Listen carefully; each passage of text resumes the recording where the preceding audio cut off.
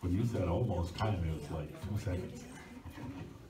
I noticed it at 12. Well, good morning, everyone. Good morning, church. For those of you who are joining us online today, welcome. We're honored to have you here with us this morning. And please say hello on our social media there and let us know that you're here with us this morning. And we had some really great things. Had a lot of fun yesterday here.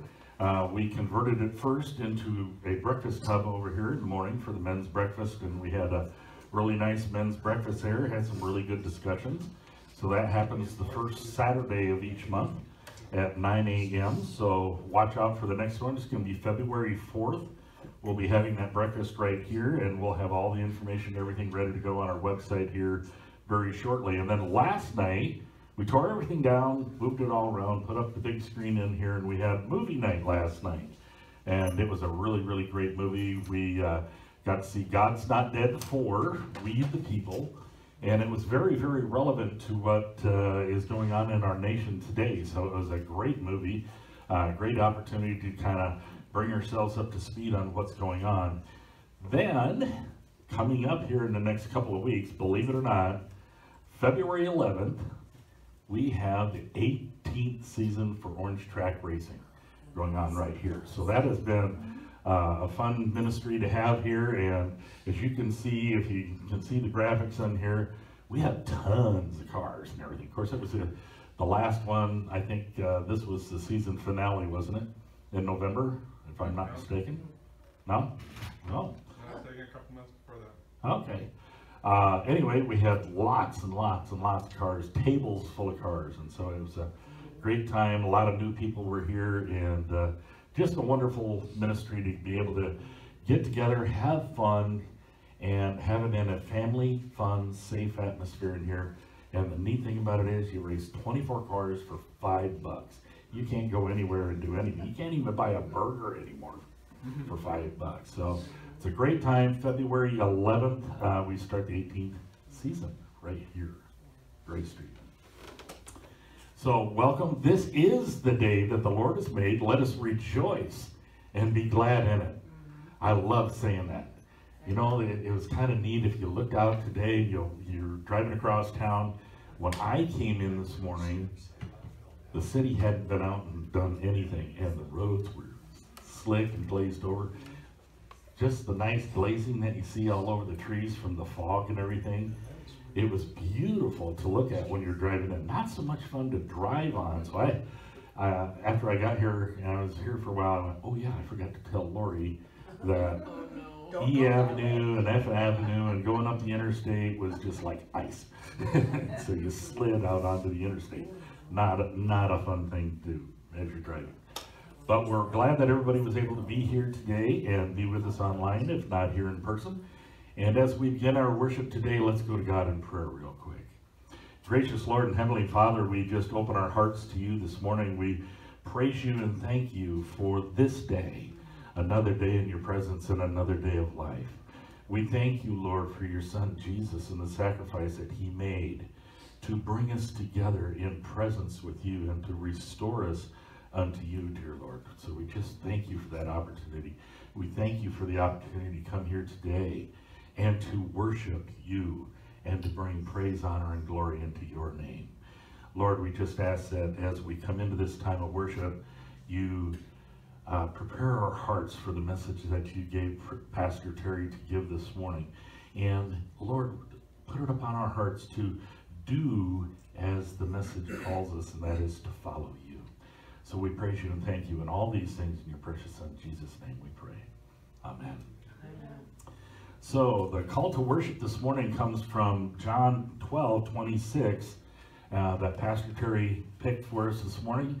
And it says, anyone who wants to serve me must follow me, because my servants must be where I am. And the Father will honor anyone who serves me. And that's a really great time. When we look into that chapter of John, it talks about our Christian faith, the basis for our Christian faith. And he tells that Christ's death is the most significant moment in history.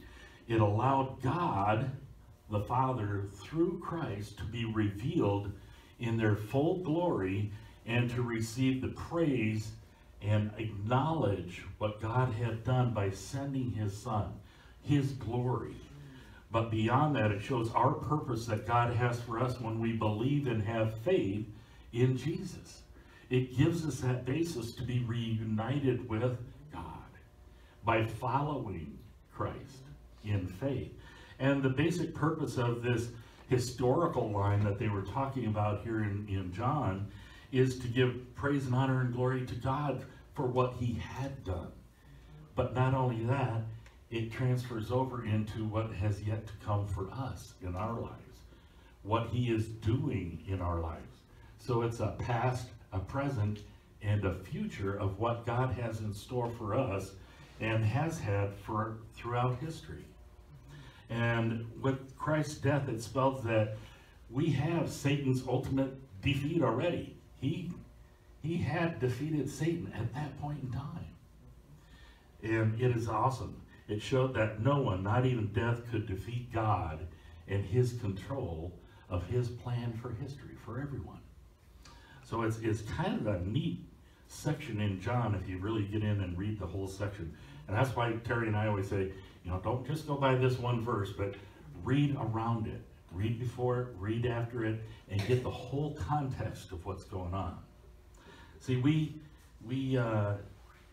seek to that same death in our lives, in that similar vein.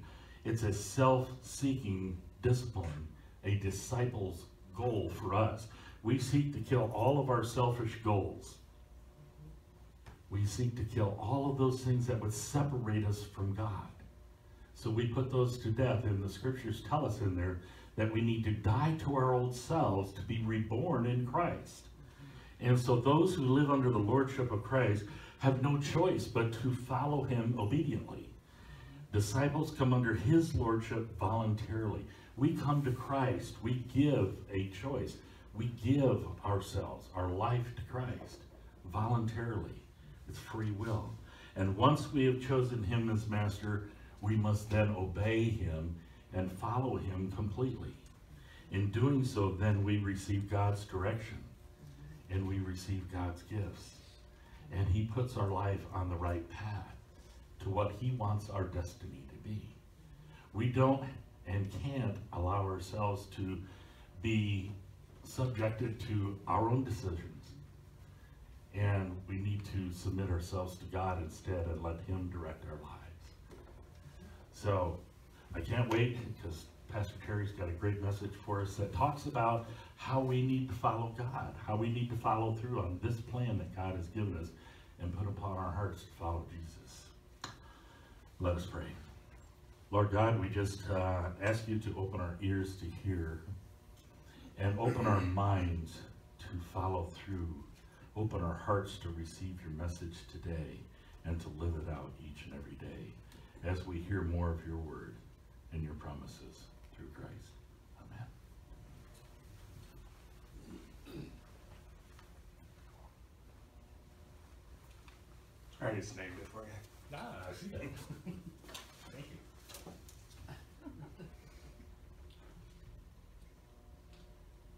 As I was praying about the message for this week and thinking about it, Follow Me kept coming up and over and over and over again. And as you saw in the graphics before this, it shows someone walking in the sand, looking like Jesus, and reminded of the Footprints poem.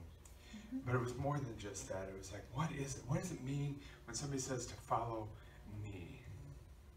Now, the one thing it doesn't mean, and this is a graphic that isn't in the script that I gave to Mark and Diane to watch for what I'm going to be talking about, but there's a graphic that I'm going to have Diane put up here that shows a bunch of icons.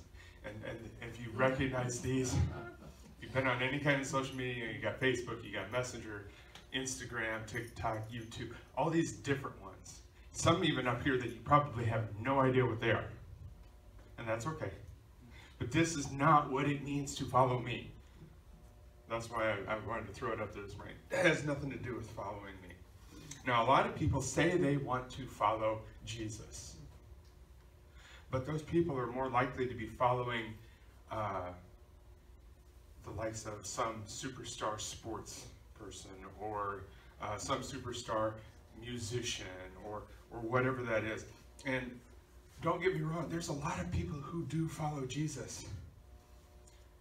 But the sad part is those people are only following Jesus maybe 1 or 2 hours a week. The rest of the week is so very different. It really needs to become a lifestyle. It's something that we do every minute of every day. And even in what feels like our darkest moments, following Jesus. Diane shared a post from a former coworker of hers whose son has Downs and a lot of medical issues. And insurance isn't picking up some of their expenses, or some is an understatement. She's not asking for a handout. She went to God about it, and they prayed about it. And little AJ, we prayed for AJ, and he has made this art where he just makes all these colors on these different canvases, and then they're putting a saying or something on top of it, and some of those are scripture. And they're selling those. And it's like, Diane's like, wonder what color the girls would like for Christmas. She went to God, and God said, here's a way for you to help meet those bills. Following God, even in the worst of it. It's a lifestyle, not something on the schedule. Today we're going to talk about following Jesus. And when he says, follow me, what does that really mean? And this is going to be maybe a different take on follow me than any of you have heard before. And I'm okay with that, because that challenges us to really dig in more to the scriptures. As Mark pointed out this morning, we need to really take what we're telling you, but go further into it, read further into it. So we're going to start in the book of Matthew. And this is just as Jesus is about to call 2 of his future disciples, Simon, who will become Peter, and Andrew. This comes from Matthew 4:18 and 20. It says, one day, as Jesus was walking along the shore of the Sea of Galilee, and we've seen pictures of this, and I love this serenity of the Sea of Galilee. But he saw 2 brothers, Simon, also called Peter, and Andrew, and they were throwing a net into the water, for they fished for a living. Jesus called out to them, come, follow me, and I will show you how to fish for people. And they left their nets at once and followed him. Now, this at its very basic level, most people read this and go, they just dropped everything and left? Who was going to man that? I'm an analytical. I'm sitting here. Who's watching the boats? What's going to happen to the boats? Did they anchor them down? Are there fish still in the boat that somebody needs to take care of? Because y'all know what fish smell like, and after they get a little warm. So all those things are running through my mind at first when I read this years and years ago. But there's so much more to it. And Jesus is calling us just like he did Simon and Andrew. And here's the thing. Jesus has not changed any from when he called them to today. So Jesus has not changed, nor will he ever change. In fact, the writer of Hebrews tells us that Jesus is the same yesterday, today, and forever. Now that means just today, just as it did then when he says, follow me, he's inviting us also to follow him. And then you can hear it, if you're like me, you can hear this from the Old Testament. Here I am, Lord. Here I am. But he keeps saying, follow me. Saying, here I am, okay, what are you going to do with that? Many non-believers and even some believers might be asking the question, follow you where, Lord? Where am I supposed to follow you? Now, physically, Simon and Andrew literally followed Jesus. They just got up and walked and followed him. But what about us? As he is saying, follow me. It's kind of important to know that destination, don't you think? If you're going to follow someone, you want to know where they are going. For those of us that work working for a living, we're following our company because that's part of working for them. Where are they going? What are their future plans? What does that look like? Because if you're working for a company that has no vision, they're not going anywhere. They're just existing for a time. And then they end up like some of the companies that we've seen here just recently. I think there's all of 3 Kmart's left. We were talking about 16th and Williams, a picture that I saw on Facebook a week or 2 ago, of all the businesses that used to exist in that space back in the 60s. And I saw Giants, which I didn't even know was a thing. I had no idea that Piggly Wiggly was in Iowa. Of course, my grandmother did have that board game. That was fun. Squirrel. There was the Shakey's. There was a gas station where the BP is now next to McDonald's. Totally different name. The Holodome was still there. I found out that that domed thing behind it wasn't anything to do with the hotel. It was actually a water tower. Or is. Things change from then to now, but Jesus has never changed. Where are we going? Some of these companies don't exist. Why don't they exist anymore? They couldn't change their vision. Kmart thought they were changing their vision by buying Sears. That didn't work out so well. But people will blindly follow something or someone in a worldly sense without even thinking about it. If we follow Jesus blindly, that does have eternal consequences. Because when you think about following Jesus blindly, you don't know where you're necessarily going. And maybe you're not doing the things that Jesus called you to do. You might be hearing those things, but you're not following them, or you're maybe not following them in the spirit in which they were meant. We've all read the scripture. They knocked on the door. This is a paraphrase. They knocked on the door. Jesus says, "Depart from me. I don't know who you are." But we did miracles in your name. We spoke about the many things that you did. I don't know you. They weren't following Jesus in the way that they needed to be following Jesus. If we do not know where or why, we end up not actually following him at all. That's why the scriptures tell us that the highway to hell is very wide. But it's only a stairway to heaven. It's only a narrow path. The gate is narrow. When you commit to following Jesus, there's so many words I could throw in here. Need, must, have to be serious about it. Because by following him, you will end up where he is. It answers the question that and I steal it from Mark all the time, life ends, eternity where? It answers that question. By following him, we end up where he is. In a marriage, we commit to one another until death do us part. That's a huge, huge commitment. And not everyone takes it to heart. Some people, it's only half of that takes it to heart. In my first marriage, I took it to heart. My grandmother said she was all about that marriage, death till you depart. You followed that, you did it regardless. So I went through and I lived through many of her finding out that she was still dating. And I kept forgiving and forgiving and forgiving, and finally I heard that still small voice said that it's not going to change, and let her go. She wanted it, so I did. Now, Diana and I were talking. In August, it will be 25 years that she's put up with me. Blink of an eye.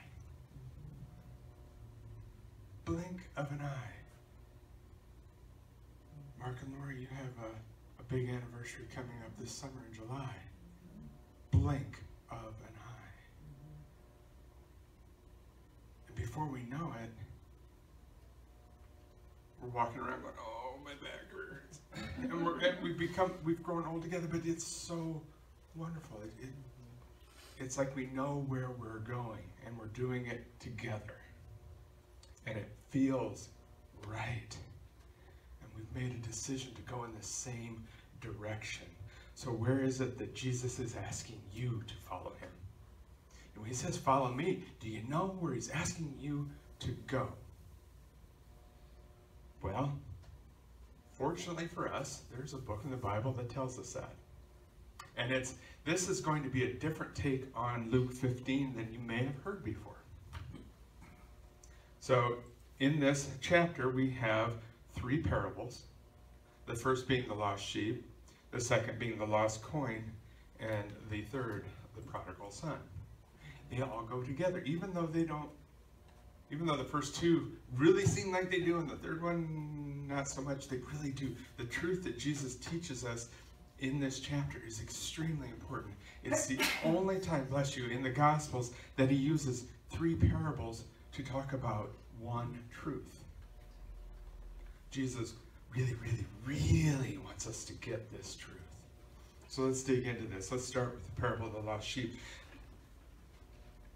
So, verse 1, tax collectors and other notorious sinners often came to listen to Jesus teach. This made the Pharisees and teachers of religious law complain that he was associating with such sinful people, even eating with them. This gives us the prelude into why Jesus gives us these 3 parables. Then in verse 3 it says, so Jesus told them this story. If a man has 100 sheep and one of them gets lost, what will he do? Won't he leave the 99 others in the wilderness and go to search for the one that is lost until he finds it? And when he has found it, he will joyfully carry it home on his shoulders. And when he arrives, he will call together his friends and neighbors, saying, rejoice with me. I have found my lost sheep. In the same way, there is more joy in heaven over one lost sinner who repents and returns to God than over 99 others who are righteous and haven't strayed away. Then we have the parable of the lost coin. Starting in verse 8, it says, or suppose a woman has 10 silver coins and loses one. Won't she light a lamp and sweep the entire house and search carefully until he finds it? And when she finds it, she will call in her friends and neighbors and say, rejoice with me because I have found my lost coin. In the same way, there is joy in the presence of God's angels when even one sinner repents. These 2 parables are then followed by the parable of the prodigal son. We have one father, 2 sons. One son wants his inheritance now. And in that day and age, he is in essence saying, Dad, you are dead to me. Give me my money now. I'm done with you and I'm done with the family. Bye-bye. After getting it, what does he do? He does what so many others do when they come into a ton of money. I was taking my dad home from the men's breakfast yesterday, and we drove by the gas station. I see the sign in the window that Mega Millions was, and I couldn't see the period. So I thought it said $11 million. I was so wrong. It's at 1.1 billion. So many people, the people that win these things end up worse off than when they started, because they don't have the tools to handle that influx. So, what does son do? He takes it, he goes off to another country, and he spends it on what? Himself, and so many sinful things. We're not going to get into those today. We can do that in another sermon. Or we can go back to a 2018 sermon that Pastor Mark did on the prodigal son. And if you want that one, I'll find it and I'll send it to you. Just let me know. But here's the thing. When he runs out of money and he has nothing left, and he is doing anything and everything he can to try and make some money, even wishing he was able to eat the slop that they were feeding the pigs, he came to his senses, and humbly he went back to his father. He heads home and he hopes at the very, very best he could be maybe a slave or a peasant. Not a part of the family, but a part of the workers. Can you imagine his surprise that he's coming and still a long ways off? His father sees him, recognizes him at a great distance, and what does his dad do? He doesn't walk out to meet him. He runs. And he greets him, and he hugs him, and he restores him. Now, we can't forget the other son, the one who stayed with the father working the entire time, because he fits into this story as well. He gets jealous. And he is furious that his father would treat his brother, who treated the family like they didn't even exist anymore. How could he treat him so well after what he had done? Well, let's look at each of these three parables. What are some of the things that they have in common? Now, one of the things they have in common is wrong place. Sheep's in the wrong place. The coin's in the wrong place. The sun's in the wrong place. Then we have the things that are in the right place. We have the 99 sheep. We have the other 9 coins. And we have the son who stayed and continued to work for his father. In the parable of the lost sheep, God is represented by the shepherd. In the lost coin, we have the woman. And in the parable of the prodigal son, we have the father. So in the first parable, what's in the wrong place? We already talked about that one sheep. The right place was the 99 others. Can you imagine? I mean, I think of what things looked like then, and certainly there aren't any buildings and there's no houses out there. I mean, it's just this big expanse. And we've read where, the shepherds have to fight off the wild animals to keep them from eating the sheep. Yet he leaves the 99. He says, "Be right back." And he goes and he finds the other one. He carries it back and he's so excited because he knew the 99 were going to be okay. And the woman with the coin, those 9 coins, how many of you have lost something in your house and go looking for it? We've gotten to this point where we remind, and Diane reminds me more of it than I remind her, when we're looking for something, did you ask God where you put it?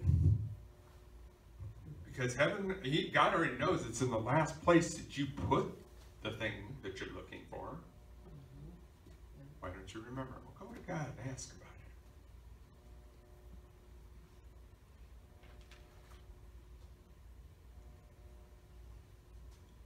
it. And in this final one, as we're talking about the 2 sons, physically, the one son was in the wrong place and the other was in the right place, physically. But at the end of this parable, it's the attitudes that change. So they're in a different place. So the prodigal son comes back and he's now in a right attitude and he's restored by his father and he understands what he did wrong. But the other son has switched and is like, he's all mad. But what's the focus? As the representative of God, what is the focus of the shepherd, the woman, and the father? The focus is what was lost. So we have the sheep, the coin, and the son. Now, most of us, when we lose something and we can't find it, what do? Well, at least I still have this. Or I still have that. And we just don't worry about it. But like the shepherd, Jesus goes after the one. And when we're called to follow him, Now you're starting to get an idea what that destination is. And like the woman, Jesus' focus is finding the one. And like the Father, the focus is on the lost son. That is where Jesus is going. Jesus is saying, follow me to find the lost sheep, to find the lost coin, or to find that lost son or daughter. Now you know the destination. It's to seek the lost. It's to find the lost. It's not about, like that graphic I showed you earlier, following somebody on Facebook or whatever other social media it is. It's not about showing up, following Jesus to church on Sunday and Bible study on whatever day of the week that is. It's not about that. Although those things are a part of it, it's not all of it. And are you ready to follow Jesus? Now, about 20 years ago, when I was when I was a youth pastor, I was introduced to an organization called Young Life. Young Life has morphed and changed over the years, but at that time, I really appreciated the mission that it was to go to where the kids were and to build personal relationships with them. And by building that personal relationship, then they were able to share Christ with them. That was the whole thing. Well, at that time, I met the executive director, and we became friends. And her name is Tiffany Lloyd. Tiffany has not been a part of Young Life for years. Because, well, her and her husband got a call. Not on the phone, but by God. Her and her husband were called overseas. They currently reside in Kathmandu, Nepal. Now, how many of you can imagine moving halfway across the world to Kathmandu with your spouse? Now tag into the fact that over the years they have had children, and they are now at 8. Now, if I remember correctly, the oldest son is back in the States. Raising 8 children and growing your marriage in a foreign country, basically third world. None of the comforts that we have here. Here's how God is using them. This is how they have followed Jesus. This is from their Christmas newsletter. Tiffany shared this story about her husband. And it's interesting how she has to word things. So the word gospel, to make it back here, is spelled G-O-5-P-3-L. To scramble the words so that gospel doesn't show up on any filter. So it says that Stephen has been able to share the gospel with co-workers since being back in the office, and has been invited to weddings and meals with co-workers that have opened doors to gospel conversations. Earlier this week, a guy shared with Stephen that a while back, Stephen had done something in the office that impacted a group of peers and prompted them to consider Stephen's honesty and integrity compared to their own. Something he had done, not something he said, something he had done. The men concluded that they were too flexible. Stephen has been encouraged by God, both giving new opportunities as well as revealing ways that Stephen is making an impact where the Lord has him. Now, on top of that, they own a cafe that she manages and runs. And the landlord just opened up new space for them, and they're knocking down a wall, and they're going to create a space for 4 young girls to live so that she can disciple them. And she's discipling people through the cafe and through the workers that work for her. And all of this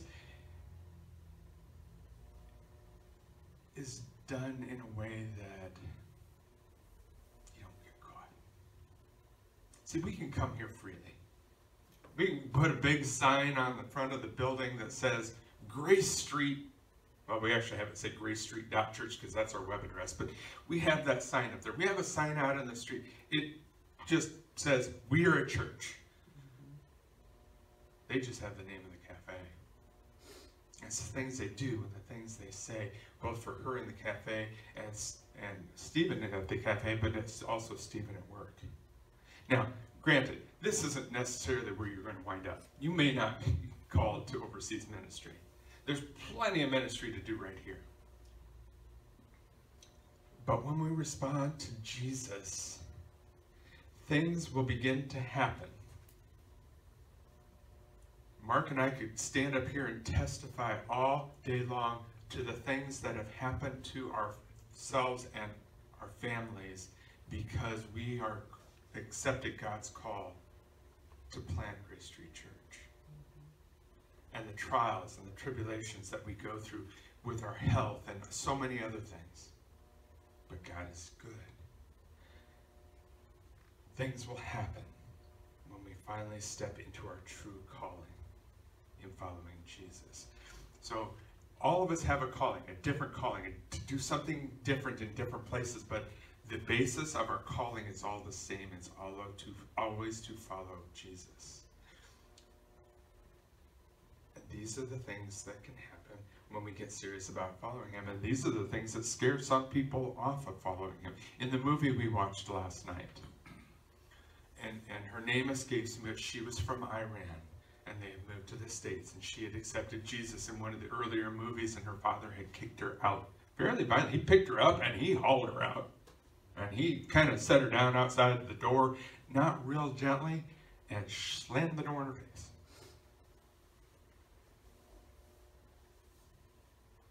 That is not as unusual as you might think. People shun family members all the time because they start to truly follow Jesus. See, the thing that happens when we follow Jesus is that it's like a news flash that people get.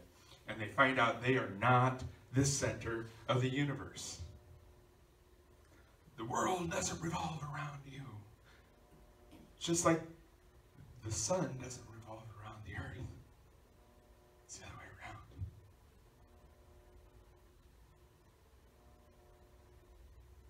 Jesus is heading to find that lost sheep, that lost coin, that lost son or daughter. He's inviting us along on that journey.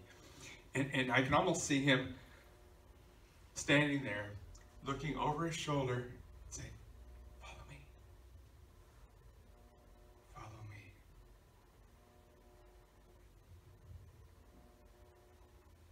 Follow me to seek and save the lost, not just to go to church. Because you know what church is? This is our place to get re-energized and to learn and to prepare to follow him. And when you do, you're taking steps in a direction that you've got no idea what's going to happen. Now I'm going to jump back to one of the two that we were talking about a little earlier. We were talking about Simon and Andrew. We're just going to call Simon Peter for right now because that's how most of us know him. Peter, we know he followed Jesus and we know he did it well. That is until Jesus was arrested and he was taken to the high priest's courtyard. Do you remember what happened next? If we go to Matthew 26:58, it says, meanwhile, Peter followed him at a distance. Remember this word, distance. And he came to the high priest's courtyard, and he went in and he sat with the guards and waited to see how it would all end. So he just kind of went in, like, I'm going to take a back seat to this, just kind of watch what happens. But he's a follower of Jesus, so what does happen? As a follower of Jesus, as he's sitting in that courtyard, is he following Jesus or is he focusing on himself? For this, the stakes for Jesus have just gone up exponentially because he's, we're going to see beatings, he's going to be crucified. We have all this coming. It wasn't just about Jesus anymore. Following me meant it was also about Peter's own safety and his own security, and all those things were at risk. And what happens when things become at risk for us? If you're a little kid, you hide under the covers, or you crawl under your bed. I can't make it under the bed anymore, but I can get under the covers. But Peter was physically putting distance between himself as he's following, because he's following a distance up. You gotta imagine they're quite a ways ahead of him. It's kind of like, if you watch procedurals on TV, like some of the crime shows, if you're tailing somebody, you follow at a distance. You don't want to be caught. You don't want to be seen. So he's hiding. He's still following Jesus. But because he's putting distance both physically and spiritually between himself and Jesus, this is what happens. So we go to Matthew 26, verses 69 through 75. And 69 says, "Meanwhile, Peter was sitting outside the courtyard, and a servant girl came over to him and said, 'You were one of those with Jesus, the Galilean.' Instead of saying, 'Yes, I was one of those with Jesus.'"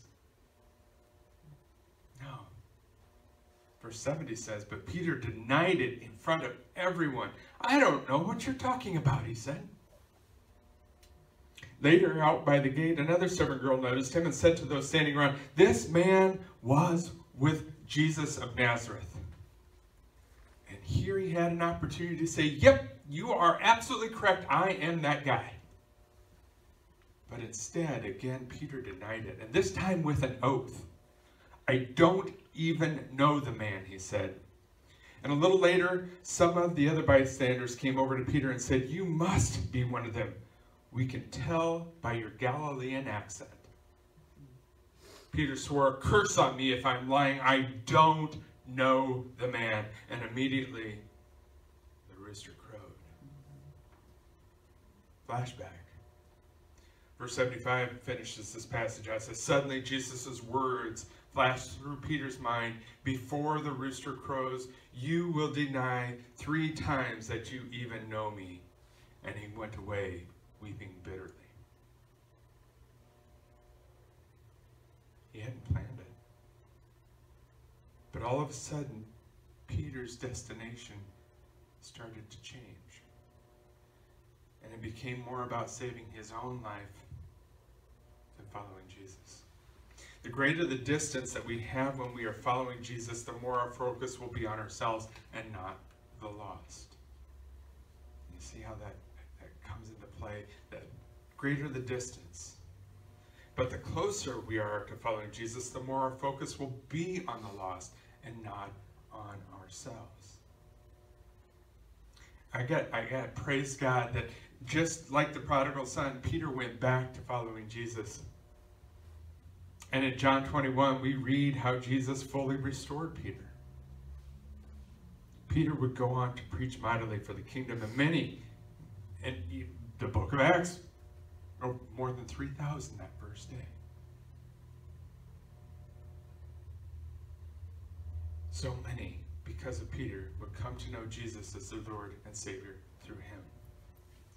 Through the likes of many different people of faith, whether they are pastors or Bible study leaders or just people in the workplace or people, your friends and your neighbors. So many people have come to know Jesus because of that. It doesn't matter if it's 3,000 on that first day for Peter or the millions because of Reverend Dr. Billy Graham, or the one through you. Because what did we talk about earlier? They went after one sheep, one coin, one son. In our call to worship this morning, Pastor Mark read from John 12:26, where it says, "Anyone who wants to serve me must follow me, because my servants must be where I am, and the Father will honor anyone who serves me." So many of the Jews believed that Jesus had come just for them. They couldn't have been further from the truth. They were his chosen to take the message out to all people. Jesus, in reality, came for all of us. His message and call to follow him is not just for one person or a group of people, but for everyone. And when we take up Jesus' calling for us to follow him, we cannot let any of the social, any of the racial, or any of the other issues of the day get in the way. We cannot let those differences become barriers. We cannot let those differences put distance between us and Jesus. And if you are truly ready to take up your cross and follow Jesus, remember his words to his disciples. And this comes from Matthew 16, 24 and 26. If any of you wants to be my follower, you must give up your own way, take up your cross, and follow me. If you try to hang on to life, you will lose it. But if you give up your life for my sake, you will save it. And what do you benefit if you gain the whole world but lose your own soul? Is anything worth more than your own soul? Some of you have already responded to Jesus' call to follow him. If you haven't responded, how will you? Thank you, Father, that you give us every opportunity to follow you, and that you give us a book that tells us how to do just that. That we can follow you, that we can return to you, and you will restore us. When we return to you, heaven rejoices. It is our prayer that as a ministry, Father, that we reach people and that we plant that seed, and through the Holy Spirit, that seed is watered and nurtured and eventually harvested, and another son or daughter comes home to you. In Jesus' name.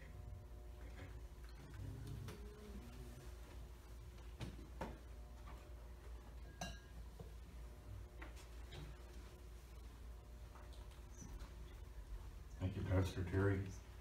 As we prepare our minds and our hearts for our time of communion this morning, I want you to think about that verse in Matthew when it talks about that we have to take up our cross in order to follow him. And when we take our communion, we are called to remember the time when Jesus took up his cross and was placed upon the cross for us. And so he's inviting us. He says, if you want to follow me, you must take up your cross to follow me. You must die to your old self to be a part of me. And so as we come into the time of communion today, where we're celebrating exactly what Jesus did, he took up his cross. He took on our sins. He gave us eternal life and salvation through that act on the cross, through that act of eternal love on the cross. So as we come into that time today, we want to remember that time when Jesus sacrificed himself, and on the night that he was betrayed and he was given up, Jesus had a meal with the disciples, and he took the bread and he blessed it, and he said, take and eat, this is my body which is broken for you. Later on in the meal, Christ took the cup and he filled it and he blessed it, and he said, this is my blood. This is the cup of the new covenant, my blood shed for you and for many for the forgiveness of sins. Take and drink. And as the scriptures go on to tell us that each time that we get together, we are to take of this bread and drink of this cup in remembrance of him until he comes back to be with us again. And hopefully that will be soon. And with all the indications it might be. But as we come through our time of communion today, be reminded that this is the symbol of your cross to take up. This is your part with Christ, that we remember his sacrifice for us. We take our communion through intinction by breaking off a piece of the bread and dipping it in the cup. Come and eat.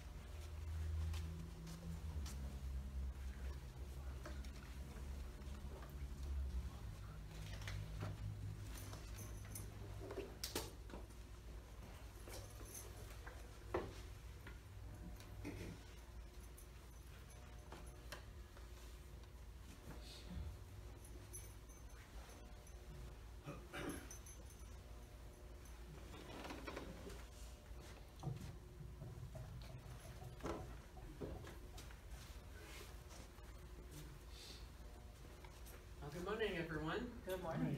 It's been a couple weeks since we've been here, so hope you all had a great Christmas and a Happy New Year, and we're just blessed to be back. So, last week, we got a few things to pray for. Last week, I had my niece had a baby boy, so I'm very, very thankful for him and her, and they were very healthy, and so that's a great news. And then Sarah and Antonin called and said they both have COVID and their children have colds too, so we've been praying for them. Oh dear. Yeah, so we're going to pray for them. Is there anyone else who would like prayer this morning? Just prayers for HB. He's still not feeling well. Okay. He's still living. Okay. Kim's friend Kim Mm-hmm. that has cancer. I Yeah. talked to Atlas yesterday. She is too weak to even have a feeding tube, Oh my. Oh, so it's getting to be a matter of time. yeah. Okay. Well, as we come together this morning to worship you, O God, in your house and online, we want to honor you in all things and praise your holy name.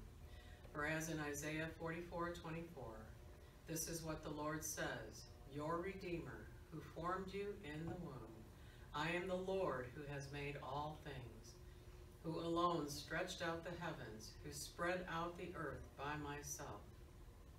You alone, Father God, heal our diseases, comfort us when we are sick or in pain, guide us through the darkest nights. You are our God and so worthy to be praised. We lift up Kim to you this morning, Father God. She is in desperate need of your care. As you walk her into your presence, Lord Jesus, I pray that you are with her family and her friends and just guide them and comfort them through this trial in their life.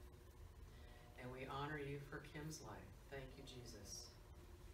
And today we honor you and thank you for all that you do for us.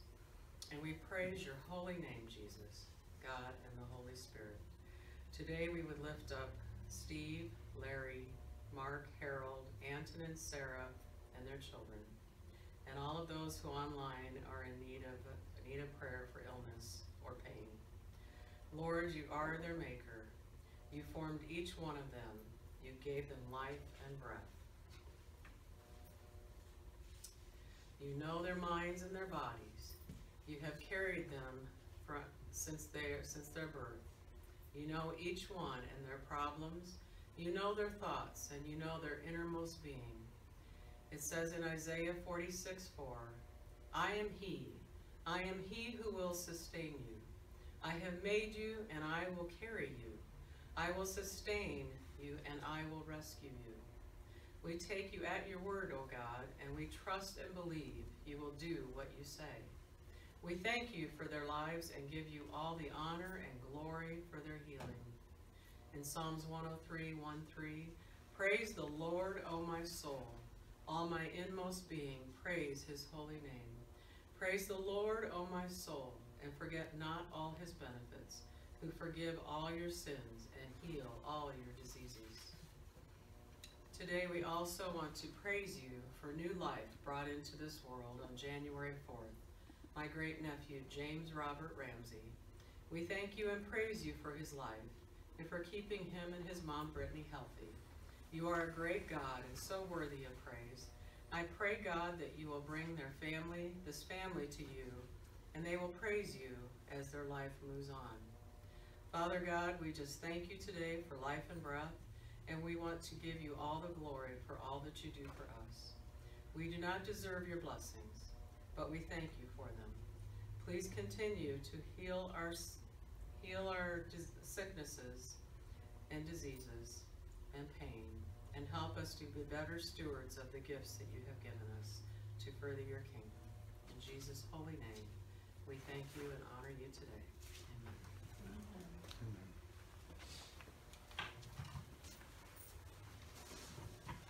As always, thank you so much, Denise. As we prepare to end this portion of our service, for those of you that are watching online, we thank you for joining us this morning.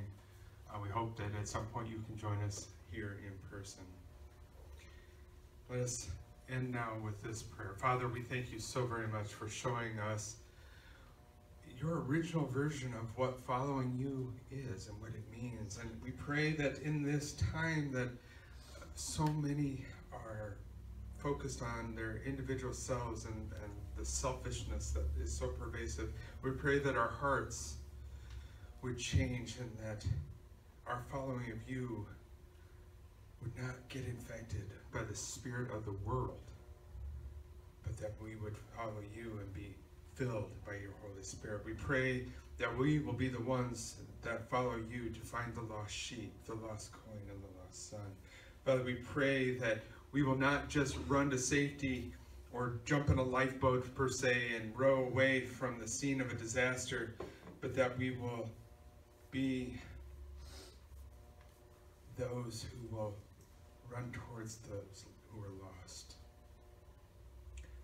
That we would not stop until every lost sheep is found, every lost coin is found, every lost son or daughter is found and welcomed back and gathered into your mighty hands. Father, forgive us when we stumble and fall and fail. Forgive us when we have created our own version of Christianity and lived it. But Father, help us to recommit to you and to that original version of what it means to follow you, which is to seek and save that which is lost. We pray this all in Jesus' mighty name. And all God's people said, Amen.